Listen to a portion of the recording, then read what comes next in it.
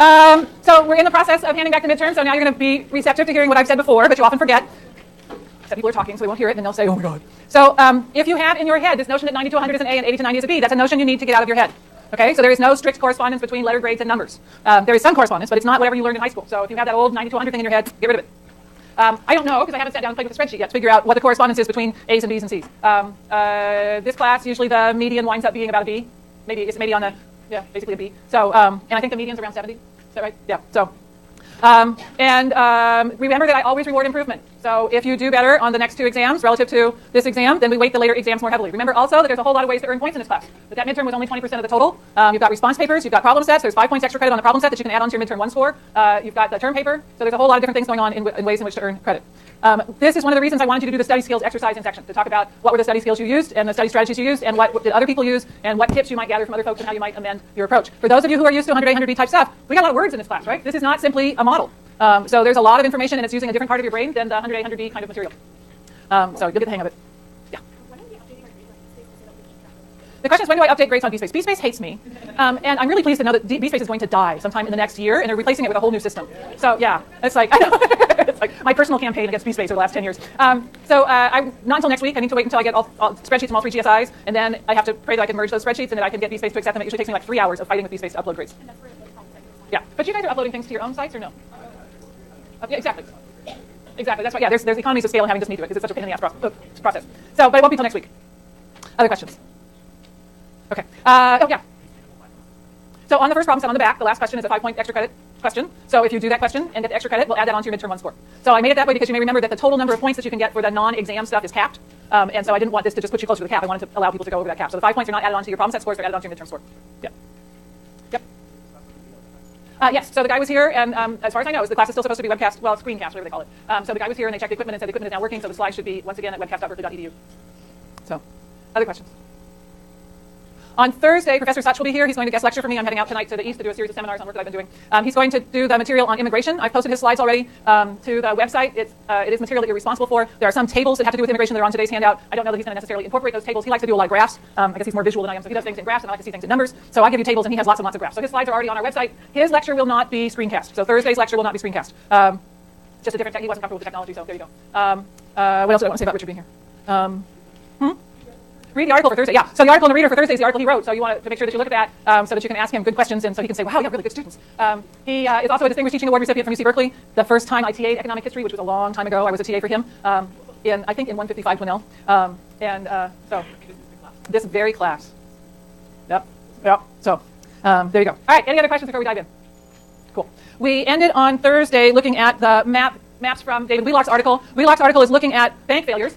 And the question that Wheelock is addressing in his article is really an asymmetric information question. It's about whether or not the provision of deposit insurance makes banks take riskier positions. So the idea is this. If there is deposit insurance, that means that if you put your money into a bank and that bank fails, then you can go to the insurance company. In the case today, it's the federal government, but at the time it was not. You can go to the insurance company and say, hey, I had the $1,000 in this bank failed, I want my $1,000 back, and the insurance will give you back your deposit.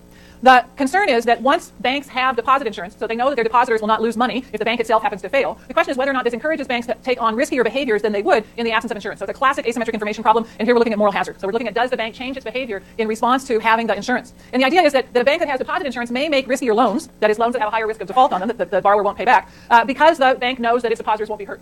The contrast would be a world in which there is no deposit insurance. In a world without deposit insurance, then the burden falls on the depositors, the customers, you and I, to keep track of the bank and what the bank is doing. So if you have your checking account at Bank of America, in the absence of deposit insurance, you have an incentive to keep track of what's in Bank of America's loan portfolio. And you see Bank of America buy Countrywide, you think, ooh, this is not a good idea. And you might withdraw your funds from Bank of America. So in the absence of deposit insurance, the depositors, that is the customers who are putting their money in the bank, have an incentive to monitor the bank and provide the monitoring, I don't know the word for it, the monitoring that prevents the bank from taking on excessively risky behavior. But with deposit insurance, there is no monitoring function on the part of the customers. So the question is, do banks that have deposit insurance, do they make riskier loans, and do they therefore fail more? So what Wheelock is going to do is he's going to exploit county-by-county variation in the likelihood of bank failures and in the existence of insurance. In the 1920s in Kansas, that's a map of Kansas, in the 1920s in Kansas, the deposit insurance was a state-provided product. So there was no federal deposit insurance corporation. That doesn't come until the New Deal of the 1930s. At this time, there are some states that have a state-level deposit program, and Kansas is one of those states. It's optional. Banks are not required to take out a deposit insurance policy. They have the option of doing so, but they're not required to do so.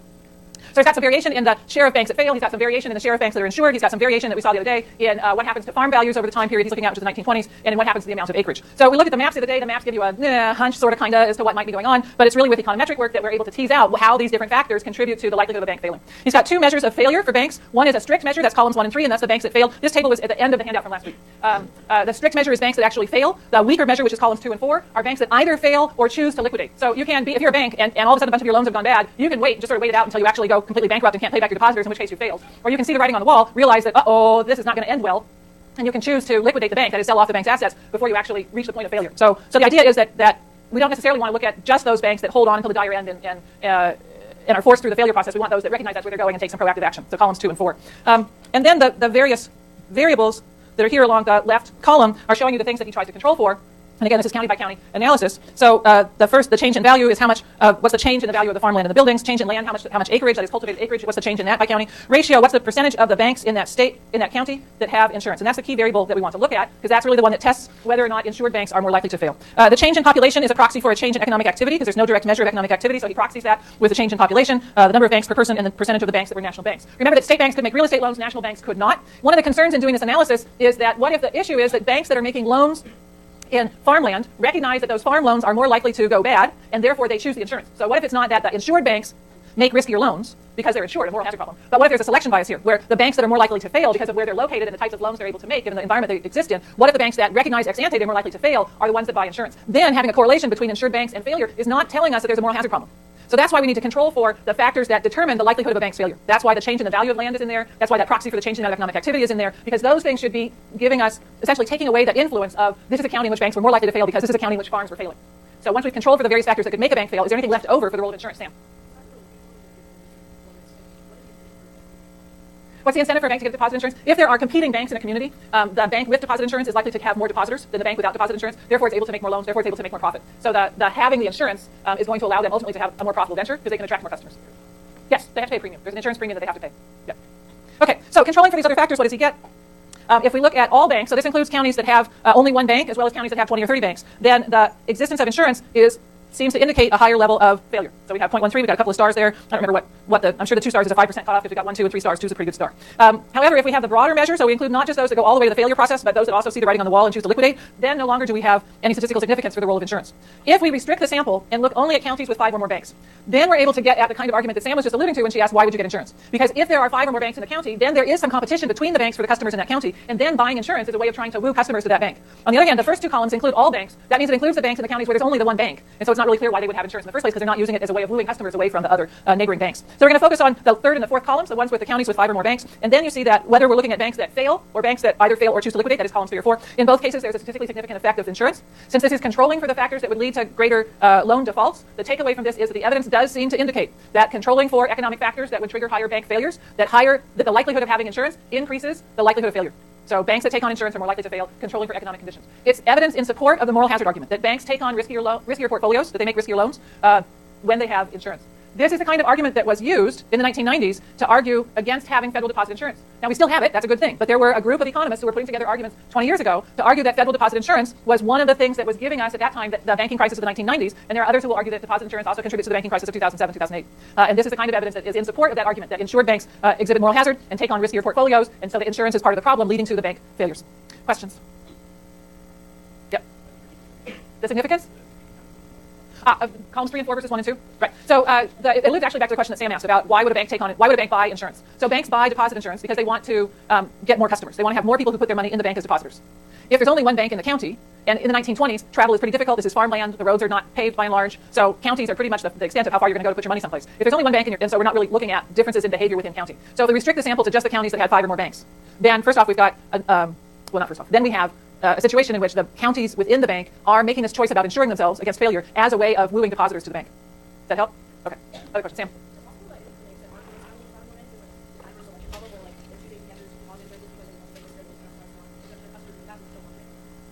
So in terms of explaining why this number winds up not statistically significant, I lost the thread of what you said, but I think can you say it again. Right. Right.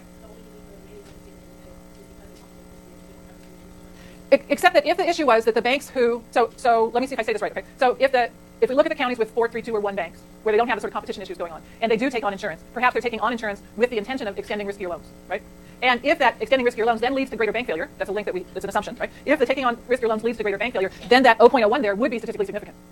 Because then the banks with insurance would be more likely to fail, even in the counties with 4, 3, 2, or 1 banks. So it would work. So your argument, I understand your argument, but I think your argument doesn't help to explain why that 0.01 is not statistically significant. Because 0.01 says that once we have the counties with only 1 bank in there, we lose any relationship between insurance and failure. Yeah. Other questions? All right. Okay. New subject. We got 3 subjects today. Totally different subjects. New subject. So we've got a whole bunch of pieces that combine so far to underscore a changing business environment in the United States by the end of the 19th, early 20th century. The labor force that's in agriculture has been declining, and we've gone from 53% of the labor force in ag in 1870 to 31% of the labor force is in agriculture in 1910. So by 1910, the early part of the 20th century, we have less than 1/3 of our labor force is in ag. We're no longer predominantly an agricultural nation. We also are an increasingly urban population. So this is table 1 from today's handout. In 1860, only 20% of the United States population lived in urban areas. By 1910, 46% of the population lived in urban areas. Today, it's 81%. So we're not overwhelmingly urban, but we're certainly a much more urban country in 1900 and 1910 than we had been on the eve of the Civil War. Real incomes have been rising over the last quarter of the 19th century. Industrial incomes were rising on average 1.7% per year. Non-farm incomes 1.5%. GNP was rising 3.1%. So we have strong growth in income on average over this period, 1875 to 1900. So we have a less agricultural, more urban, richer society. The amount of hours that people were putting into work was going down, and the amount of leisure time that people had was going up. And so we have a population that is trying to find ways basically to purchase recreation. So we have increases in the late 19th and the early 20th century. We have increases in expenditures for recreation. So things like bicycles or balls or books. Or once we get to cars, and of course we have the whole introduction of auto vacations. So various ways of financing, of purchasing things that support recreation because there was more leisure time, because the number of hours that people worked were declining over time. There's evidence, and Professor Such will speak to this on Thursday, that immigrants were trying to assimilate through their spending patterns, that the types of goods, including home ownership, which is the focus of the article Professor Such wrote, which we want you to read for Thursday, that the types of goods that immigrants in the late 19th century were purchasing were not the kinds of goods they would have bought in the old country at home, but they were the kinds of goods that Americans bought. And so people were trying to assimilate into American society through buying the same things that, quote, Americans, unquote, were purchasing. At the same time, we have big business producing a lot of these consumer goods, and big business has very high fixed costs. So we talked about industrialization. I skipped over the merger movement because I have to make choices in terms of what we cover. But we have increasing number of relatively large companies, and these manufacturing companies have relatively high fixed costs. We saw some of the pictures associated with those high fixed costs of machinery previously. And the demand on the one hand and the high fixed costs on the other hand bring together forces that encourage mass production, that encourage businesses to produce not one item for Nick and another item for Sarah, but to produce thousands and thousands of items, and who knows who will buy them. And we've got periodic business cycles. Now, some of these business cycles were begun with the bursting of bubbles related to the financing of the railroad industry. It doesn't really matter what started the cycles. The fact is that there were these periodic business cycles where production would go down. So business cycles similar to what we have today, however, in an environment in which a larger share of the labor force and the economy is agricultural. So 1870, where was my numbers? I have to put my glasses back on. 1870, we've got 53% of the labor force is still in agriculture, so this business cycle is affecting the other 47% of the labor force. By the 1890s, we've got another 10% of the population is in the non-farm labor force, and so a larger share of the population is being affected directly by these business cycles. But we have these periodic business cycles, and the downturn of the 1890s was really bad. It's hard to put numbers on things back that far. We didn't have a Bureau of Economic Analysis gathering data. People are trying to backcast these things from a variety of evidence, but it appears that the 1890s downturn was on a par with the Great Depression. It ended faster. And it didn't apply to as large of a share of the population because we still had about 40% of the population was working the farm. But it was really big in terms of the unemployment rates in the 1890s. So all of this changing business environment leads to efforts on the part of businesses to pay more attention to the marketing of their products. Businesses are getting larger. They're subject, however, to the whims of these business cycles, and so they're experiencing periodic failures, and they want to find ways to essentially insulate themselves from failure. And so I want to talk a little bit about marketing and a little bit about distribution and think about it in this context of efforts in a very different economy at the end of the 19th, early 20th century, and efforts to try to stave off business failure that was associated with these periodic cycles that the economy went through. The first piece is installment selling. There's a lot more about installment selling that we'll talk about next Tuesday when we talk about consumer installment credit and some work that I've done on racial differences in the use of installment credit and extension of installment credit in the first part of the 20th century. But briefly, installment selling is when you are going to buy a particular durable good. So it might be today, it might be a car. At the time, it might have been a piece of furniture. It might have been a piano. It might have been a harvester for that matter on the farm. You're going to buy a particular durable good, and you're not going to pay for it all at once. You're going to provide a down payment. The down payments are relatively large. So today you can go to a car dealership and you can get a car and you're going to pay for it over 7 years, and maybe you have to put $100 down, and sometimes with these super sales you don't have to put anything down. In the late 19th, early 20th century, you're talking 25 to 33% down. So these are substantially large down payments. So 1/4 to 1/3 of the purchase price as a down payment. And then you sign it. The buyer signs a contract, and the contract specifies that the buyer will make regular periodic payments. Those payments may be monthly, they may be quarterly. If you're buying a harvester, they may be annually. So if you're buying a piece of agricultural machinery, the periodic payments are when the harvest comes in, and not on a monthly basis. If you're buying a piano, you're making monthly payments. So there's periodic monthly payments. You have these monthly payments that are on a specified schedule. It's in the contract that you signed to begin with. It's very much like buying a car today. And when that's done, then you've completed the installment contract. You own the good now free and clear, and the relationship with the finance company or the financer is over. On Tuesday, and also when we talk about the Great Depression, I'm going to talk more about what happens if people miss payments and the default consequences. I don't want to go into that today. So that's material I'm going to hold off for next week and also during the Great Depression, because installment selling is an important part of understanding both the 20s and the 30s in the United States. Installment selling starts with Singer sewing machines. So